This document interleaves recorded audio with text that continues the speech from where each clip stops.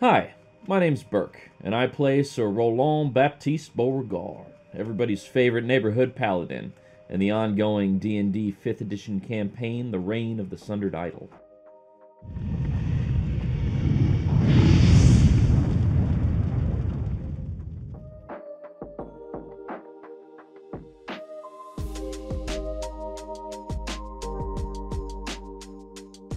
So when Ducky initially approached me about being in this campaign, I pitched a few different character concepts to him, and obviously we ended up on Roland. And I initially pitched Sir Roland as being like this cowboy character who would like ride into town and then right wrongs and then ride off again into the sunset. I like the sort of cowboy template for him because when you look back at like the historical Old West, you see that the real historical people that these Western serial good guy cowboys were based on were not good people. A lot of like consummate gamblers, the Earps and Doc Holliday and Wild Bill Hickok, famous gambler, and like that vice led to other vices and ultimately led to violent ends for a lot of them. I looked back and sort of combining the ideals of like a fantasy paladin or like this cowboy-like character with some of these vices and some of these moral gray areas I thought would be a good fit for the theme and the tones that Ducky was going for in The Reign of the Sundered Idol.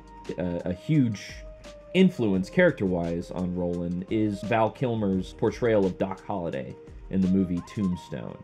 And I also, once I agreed to roll a paladin, I started doing some research into what paladins were, because before rolling in this campaign, I only ever thought of the word paladin as referring to the Dungeons and Dragons holy knights.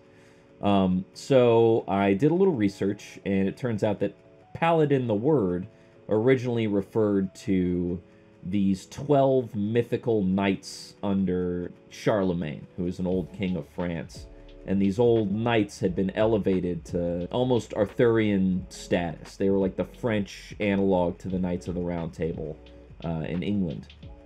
And the leader of these knights, who would be sort of the analog to Lancelot from Arthurian legend, was a knight named Roland. And so that's where I got Roland's name from. I also thought it would be fun to play Roland as a knight from one of these historic religious orders, so like the Knights Templar that kind of sprang up around the Crusades in areas like France back in the Middle Ages. And so this Sir Roland became this sort of amalgamation of like these Old West cowboy ideas and these chivalric religious knight ideas, and it's been really fun playing them together and seeing how that affects Roland as a character.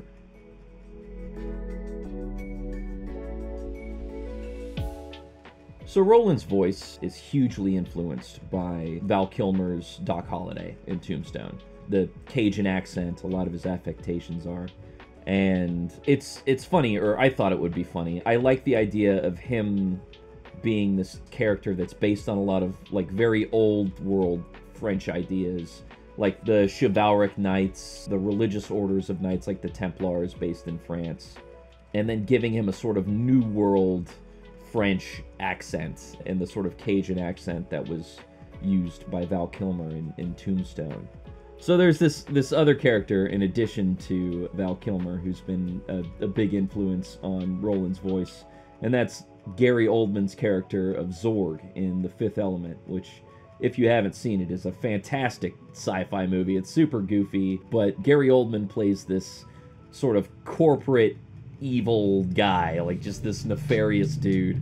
And there's a scene where he's introducing himself to another character where the camera like zooms in on his penthouse office in this giant cyberpunk skyscraper.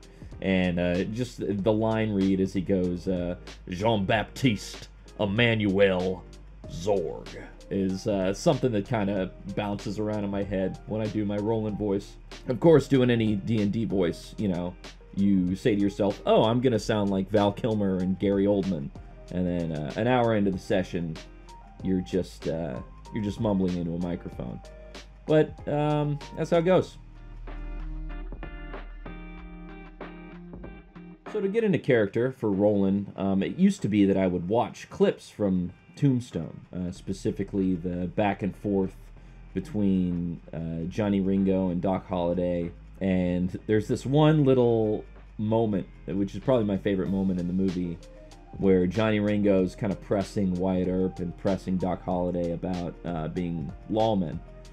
And Wyatt Earp, he's trying to defuse the situation, and he's saying, "Oh, no, I'm in retirement. I'm not a lawman anymore." And Johnny Ringo's like, "Oh, good.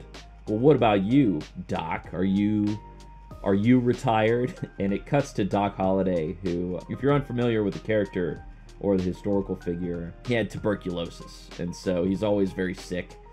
And so in this moment, this sort of renowned deadly outlaw, Johnny Ringo, he's kind of needling Doc Holliday, and he says, "What about you? Are you retired?" And it cuts over to Doc Holliday, and he just looks like trash. He's like sweaty and pale and drunk, and he's kind of swaying, and he goes, "Oh, not me. I'm in my prime." And I always thought that moment was really cool. So I've watched that, just kind of get a feel for the voice. Now Roland has sort of come into his own as a character. I've had to lean less and less on these old cowboy tropes and, like, you know, what would Doc Holliday do, stuff like that. I think a lot about, like, well, what is Roland feeling right now going into the session, or, you know, what's a point that he's trying to prove. And it's been a really interesting dynamic in this campaign from a character standpoint, with Roland being a paladin of these archons, these gods of the world. And now he's gotten a little peek behind the curtain, and he's seeing that the archons aren't really the pillars of creation that he's thought they were. He's been taught that they were all of his life. And so that's brought up a lot of inner turmoil with him, and a lot of his decisions are based on, like, okay, well, you know, do I run with this idea and challenge the gods as a paladin, or, you know, do I double down on my ideas and act in that way? And, you know, asking myself, well, what does that look like? And how does Roland, like how would Roland approach besieging a city, or taking an enemy commander captive? That's been a sort of fun mental exercise of kind of putting myself in his shoes. So that's what I've been doing to prepare lately. So there have been a couple of real high points in this campaign for me. I would say my favorite character moment for Roland came pretty early.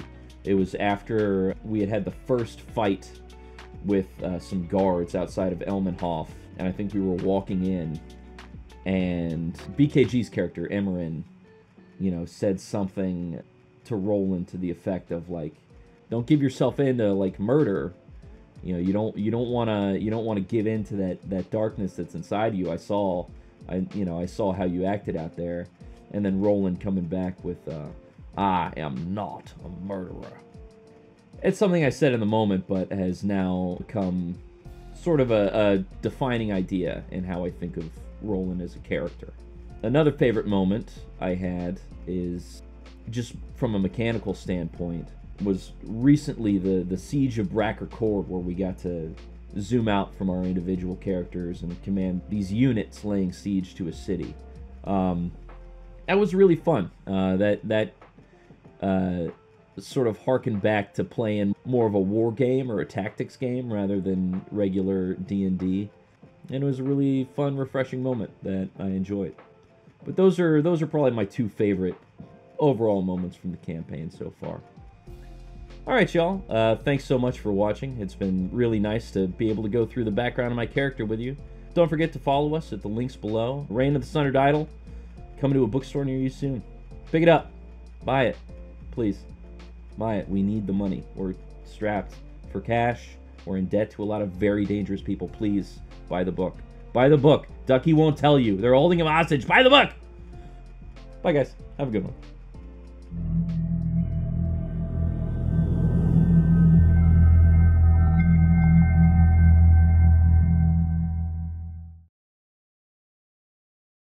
And for the love of God, Go outside. Touch grass. Leave. You can escape. Go. Go.